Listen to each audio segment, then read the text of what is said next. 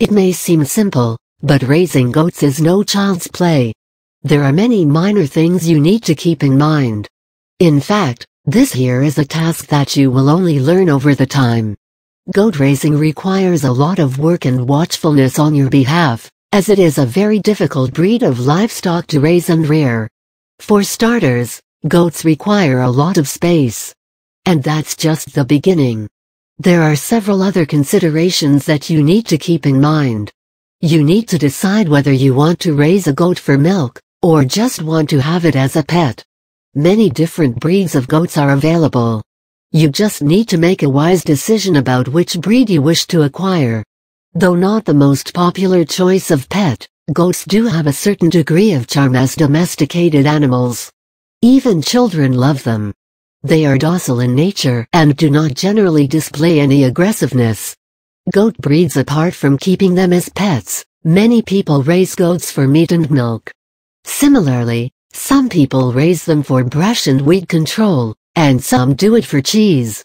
For each of these purposes, there is a specific breed that would be best suited.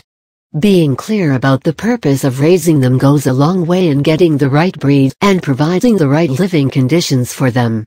Boar goats, for instance, are usually raised for meat. They are large and robust animals, and are a great source of nutrition and meat. Alternately, people are commonly seen raising pygmy goats as well. Male and female goats. Once you have finalized the breed, you must decide which gender you want. For breeding purposes, it makes sense to get both male and female goats. However, both genders have certain advantages and disadvantages associated with them. Males are commonly known as bucks. They have a very strong and repulsive odor that many people find unbearable. Bucks that are neutered are known as wethers. Most people you come across will prefer females to male goats. That is because they are easier to manage and don't have the pungent odor.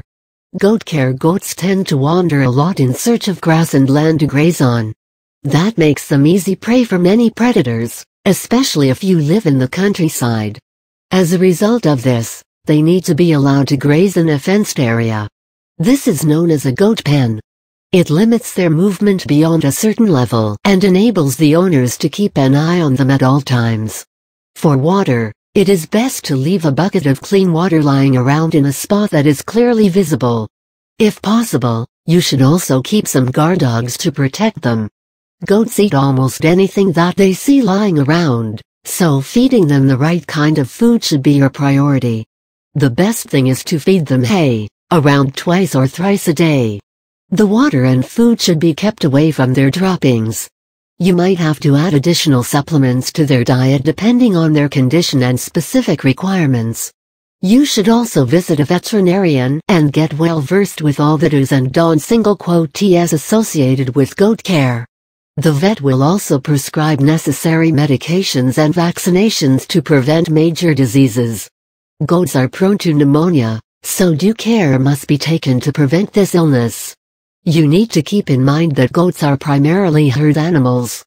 Keeping a goat isolated for a long time or raising a solitary animal may result in it suffering from depression and cause you problems in the long run.